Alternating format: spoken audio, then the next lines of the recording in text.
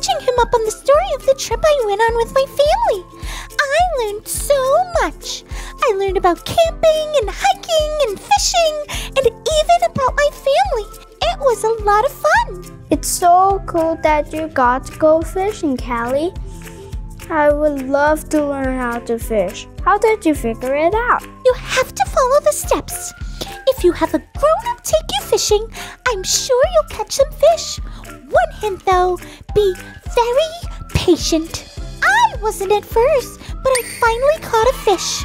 Wow, that reminds me of the Bible story where Jesus helped the disciples catch a lot of fish. You're right. I'm learning so much from our Bible stories, so I'm so happy you like them too. Do you know what happened after that? Let's find out what happened next together. It's time for our Bible story. It's time to learn another wonderful story about Jesus. After rising up back to life, Jesus showed himself to his friends. But now the time had come for Jesus to leave the disciples and return to be with God.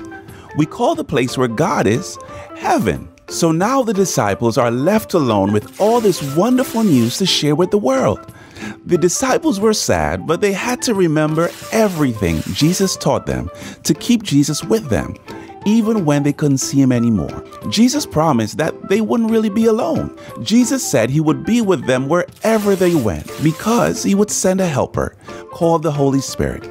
With the Holy Spirit's help, the disciples would always have Jesus with them to encourage them and to help them. Jesus invited his friends to go and tell the story of Jesus to everyone, everywhere. He reminded them that they could have the ability to help others be a part of Jesus' story too.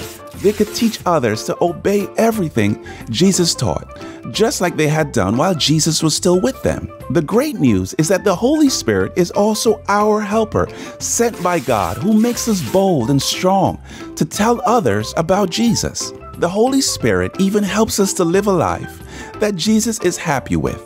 When we invite Jesus to be a part of our story, he can change our lives, and he gives us the Holy Spirit to help us as we grow. Every day we spend with Jesus, we have a chance to get stronger and live just like Jesus did.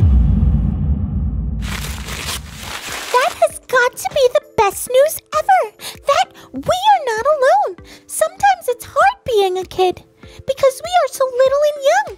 We might feel like we're not strong enough to do a lot of things. But when it comes to talking to people about Jesus or living my life the way God wants me to, I'm so happy to know that Jesus makes us strong. Stronger than the Hulk or Wonder Woman or Superman because we have Jesus. Maybe we can't lift super heavy things or fly around, but we can do other cool things. We can rise up whenever we're feeling down or something bad happens to us because the Holy Spirit helps us and Jesus is always with us. We are stronger with Jesus. We are stronger with Jesus. Say it together with me. We are stronger with Jesus. Yay! That was awesome! Friends, I'll see you next time. Thanks for tuning in today and growing with me. You, my friends, are super duper awesome. I hope you believe that.